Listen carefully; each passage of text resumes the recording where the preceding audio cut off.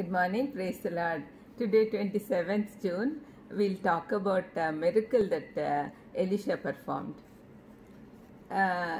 In 2 Kings 4:18 to 37, we see this. We see several miracles that were done through Elisha, and this is the first and perhaps the most prominent of these in the account of Elisha's dealings with the wealthy woman from the town of Shunem. She and her husband decided to aid the prophet's work by giving him room and board on his regular travels across the land of Israel.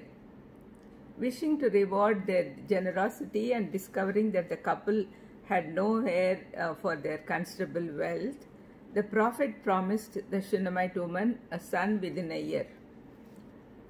With understandable skepticism, she begged the prophet not to toy with her, but nonetheless Elisha's promise came true.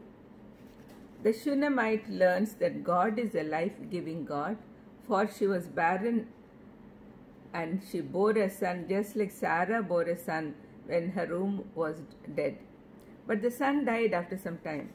So she will learn that God is the God of resurrection also. So Elisha is teaching her two lessons. Her child had survived the dangers of infancy only to be cut down in childhood. It must have been inexplicable to his mother. He had been given to her by the Lord because of the kindness she had shown to his servant Elisha. How often the Lord's ways seem strange to us.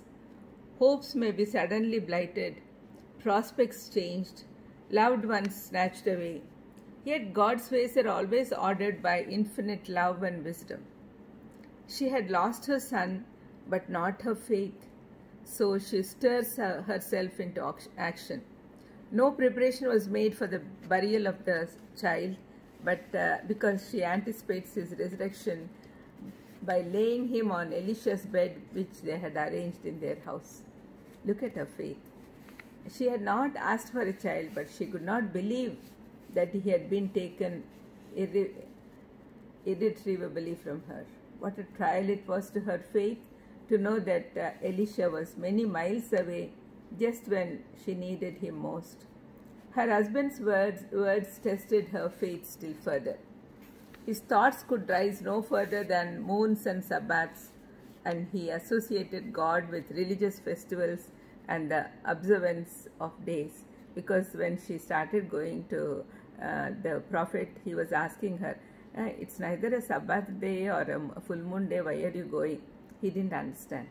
She just said, it will be well, looking beyond the present trial and anticipating a happy return. Faith can say in the darkest hour, it is well.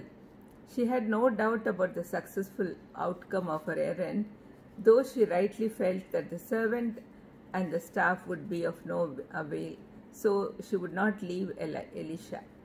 Elisha, instead of going by himself, he sent his disciple, but she didn't want him. Anyway, he was sent and he came without doing anything. She knew that nothing but the power of God brought in by one who was in touch with God would restore the dead child. Only contact with the living Lord can give life and sustain that life when it has been received. Her persistence and faith was rewarded. Elisha prayed to the Lord, who alone can raise the dead. The Shunammite showed no surprise at the miracle, for she believed in the God of resurrection, and he did not disappoint her. Let's pray. Lord, thank you for teaching us how Shunammite had faith in our Lord and Savior. Please help us to increase our faith. In Jesus' precious name I ask. Amen. God bless you.